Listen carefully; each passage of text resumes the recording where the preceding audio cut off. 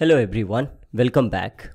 So in our Appium series, we are looking into the different types of gestures. In our previous session, we have seen how you can do the drag and drop in Android, right? By using the W3C actions and also by using the Appium gesture plugin also. So today we are taking it further and then we are implementing the same concept for the iOS as well. Okay, so now let's see that what are the different things we can do with iOS. And in our previous session I have taken only one of these particular element and then I matched it, right? So today we will see a little bit different because the same concept, right? So what exactly we are going to learn today? So what I'm trying differently is that I will be taking this entire the complete scenario where I will be picking it up each of these elements in a different way, and then I will be making this robot as a solving this puzzle, I can say in that way.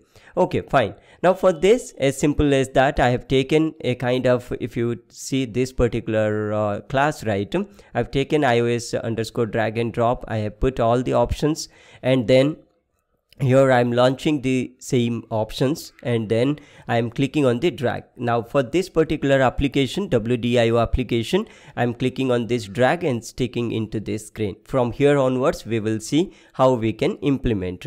Now just to quickly recap, we have actually two different methods that we have made, or two different ways actually, but both are doing the same actions only. Drag and drop, which accepts the source and target. Drag and drop with respect to the gesture, which also accepts the two different elements, the source and target, and it just does the drag and drop. Now at this moment our point is to take these elements, identify these elements, and then pass it one by one into this particular method, any one of these methods. That's what we have done into the Android one as well, right? You can see source and destination we have taken and then we are calling this particular method. So the same concept we will use for iOS as well. Okay, so for this I will be opening the Appium inspector to inspect these elements. So these are the draggable elements, these are the drop zone elements. You can see there are 9 drag zones are there, or draggable elements, and here you can see the 9 positions are there where I need to take and put it into this target. So let me quickly open my Appium inspector. So this is actually your iOS wdio applications, the details which will launch the simulator into this Appium inspected view. Now for this I will be quickly opening the Appium server. I'm running that so that this particular inspector can be activated. So let's see. Okay, I got the Appium server running and I'm doing a start session. Okay, so I'm going into the drag options and I'm refreshing this screen, and here you can see accessibility ID, it is the drag L2. Now if I go to this one, you can see that it's a different name, drag R3. And then if I'm taking this particular screen, you can see that, or this particular element, it is drag R1. So what the concept here is that if I go here, you can see this is actually called as drop L1. Now if I come back to this, yes, here you can see, here you can see drop L1. So this is left hand side, right? So the naming convention is very interesting, I would say. You can see that this is my left element, right? And it's a drop zone. So you can see the drop L1. Now if I come back here, you can see the name is drop C1 because it is center aligned. Now this should be right aligned, and you can see drop R1. So the same thing for all these 9 destinations or the target, there are 9 different drop draggable elements. Like if you see, this is my center one, right? You can see C1. The same thing if I go here, this is my draggable element hyphen C1. Now what I'm going to do here, definitely I don't want to really take all these 9 options and put it here into this test case, that web element 1, web element 2, like this 9, and then for target another 9. So 18 elements that I need to identify, and then I need to call this this drag and drop gesture that many times. So for this, actually what I'm going to do, I will be creating an array list, okay, which would hold all the draggable elements as my source element, and then there would be another array list which would hold all these 9 drop elements. and then I will be looping, so that I don't really need to loop it. I don't really need to repeat all these things. Now if you're not understanding, I will be quickly implementing those options. So for this, what I'm going to do, I will come back to this iOS drag and drop, and I will tell you here, eventually I need to call this particular method, right? If you remember, drag and drop, and here this accepts two different elements, source and target, right? So this is what we are going to do.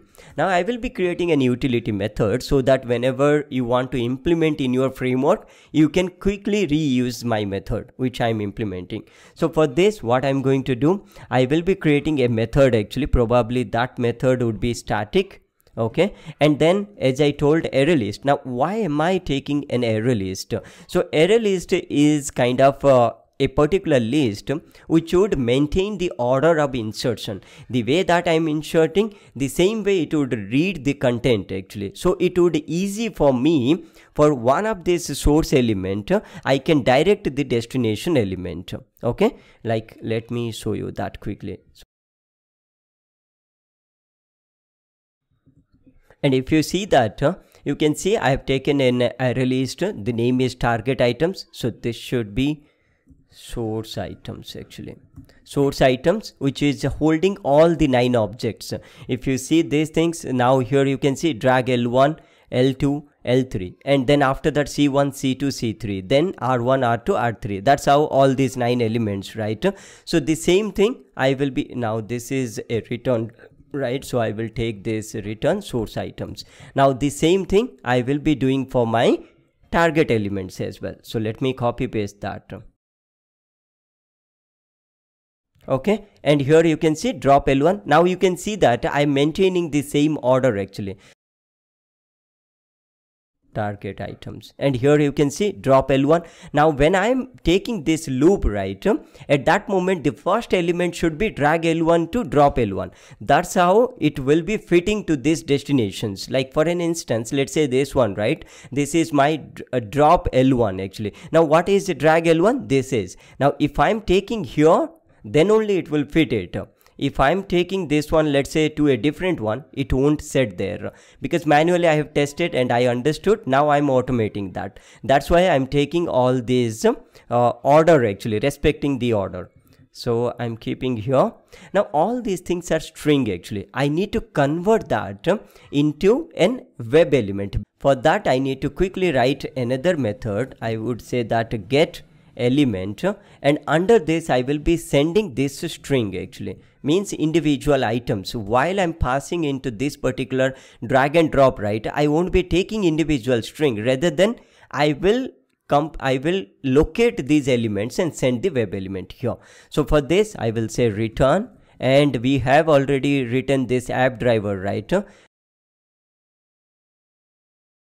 dot accessibility. Now if you see, all these strings are what actually, these are individual accessibility IDs, right? In our Appium inspector we have already seen, like if I'm just keeping here, you can see these are all accessibility IDs. Now if I want to convert this particular accessibility ID into a web element, I need to perform this one.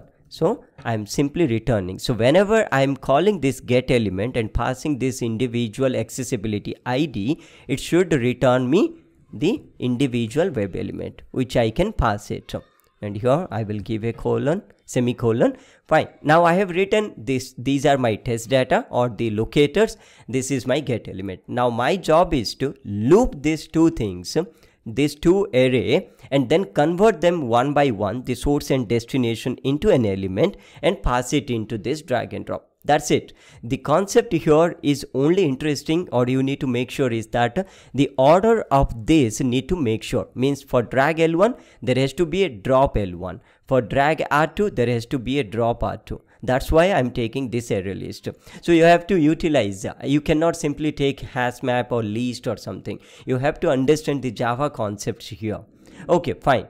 Now I need to loop, right? Now here I cannot use the advanced for loop. Why? Because if I'm taking the advanced for loop, like for web element of this particular string or array string, then I can only deal with one kind of looping. But here I need to deal with two different arrays. So that's why I'll tell you actually why am I taking. You will understand eventually. So less than, and now here I'm simply calling any one of this get source items dot size. Now why am I taking one? Just to make sure that how many times I need to loop it. Now the source and destination element should be same, right? So I am taking that as my one. Call this particular drag and drop method inside this. I need to convert individual string into an element. How do I do that? So as simple as that, what I'm going to do here, I will be taking this particular inside this, right? I will be calling this get element here. Now get element accepts a particular item, right? And first of this is what actually you need to take the source. Means first I'm taking the source items. Get of I, because this is my array list, right? So individual elements, how can I get it? I will be putting a get method, which is Java. Inside that I will be putting get I. Now let's evaluate one by one. Now this inside method get source of items dot get of I will return me individual items from this loop, and that individual item I am taking to this get element to convert that into web element, which can be understood by this drag and drop. And now here the same concept I will be implementing for my target as well. So here get target of list, get target list. I think I have okay, this has to be get target items, just a naming convention, nothing else. So here I will take get target items dot get of I here, and I need to delete the rest of these things. One is for this one is for this one, and the rest to be one. Okay, fine. Now you can see that individual items I'm sending inside that particular drag and drop. That's it. Now for stability purpose, I will be putting as thread dot sleep, maybe let's say 500 millisecond I'm using. So every time it will drag and drop to the location, it will wait for half a second and then it will perform the another set. So that's how I'm doing it. And after that, maybe I will wait for 4 seconds for you to see that entire robot is now, the puzzle is now solved, and then I am making app driver dot get driver dot quit. Okay, now I'm calling actually drag and drop, which is actually, if you see that this drag and drop is internally inheriting the swipe method actually, which we have extensively discussed in our Android drag and drop session. So you can watch into that before understanding this concept. Now without wasting time, now let's run this concept and try to see if this is really working fine or not.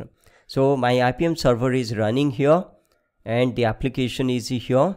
I will be going into the home screen, killing this application, and let me close my inspector. Okay, fine. Now let's run this test, and here open side by side. And you can see now it should go and click on the drag, and one by one it should go. The order I have created the list items, it is going into the same order only.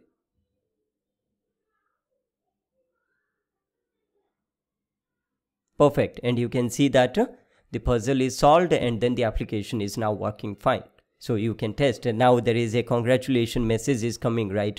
Maybe you can assert it after your for loop is done. If there is any issue or any web element is not identified, or maybe if there is a code change which might not relating the proper one, because your expectation is that this particular item should go here. Let's say it is not implemented in the same way, or there is any issue that happened in your next release that got missed actually. So probably when you are running this test, you may not get the congratulations message, and you can identify if your app is working fine or not. And as you can see here actually, whatever the scenarios that so far we are automating, the drag and drop method, whether it is from our W3C action which we did, or maybe from gesture. Now from gesture also you can use it. Now what you can do, simply instead of this call, right, you can say underscore gesture, it should work as usual. You can give it a try. That's how we have written our utility method. Irrespective of any application, source and destination it takes and does its job, the same method you can also use for your cross-platform for Android and iOS. So that's pretty much it for today. Hope this session is useful. Please do subscribe to this YouTube channel if you haven't. Thank you for watching.